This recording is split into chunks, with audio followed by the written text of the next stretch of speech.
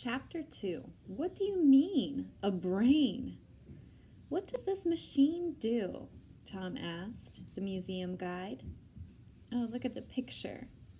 They're in a museum with his class at school. Over here we saw the Science Museum. It makes electricity, she answered. How?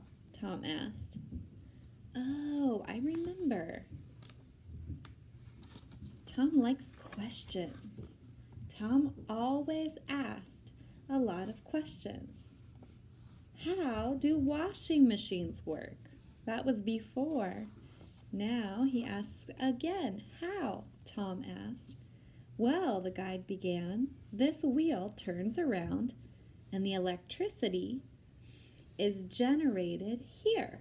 She pointed to a huge chrome ball.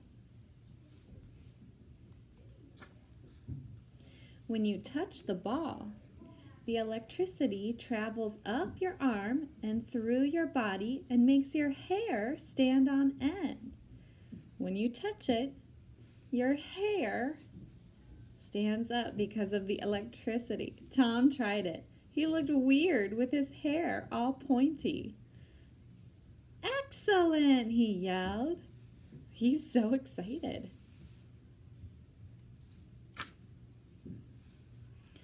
And what about this? He asks another question. This is an earthquake machine. Ooh, here's another machine. You stand on the plate on the floor and it rattles and shakes so you know what an earthquake feels like. Oh. Tom rushed here and there, asking questions, trying experiments, and starting, pushing, and holding gadgets. Oh, he's moving. He even went to the museum gift shop and spent the money Mom had given him that morning. What did he shop for? Let's see. What did you buy? Mom asked when he got home. A brain, Tom said proudly. Oh, the brain. Here it is, the box. What do you mean, a brain? Brain in a box, Tom replied, handing it to his mother. Here's the box. Let's see the brain inside. She examined it closely.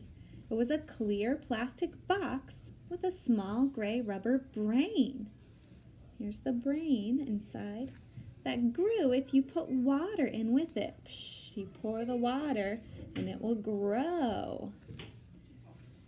It was called Brain in a Box. When it had grown, kids could examine it to see what a real brain looked like. Mom helped Tom fill the brain's plastic box with water. She placed it by his bed for him to study. Imagine his surprise when it had grown to 3 times its size by the next day. Wow! No wonder he's so surprised. His surprise. How did the trip to the museum go, Tom? Dad asked as he appeared at the bedroom door. Great, Tom replied. I suppose you asked a million questions. Yes. Sure did, Tom said brightly. You'll be telling us how car engines work next, huh? Dad said, grinning. By internal combustion, Tom replied casually. What? Oh, right, Dad said as he rushed to finish getting ready for work.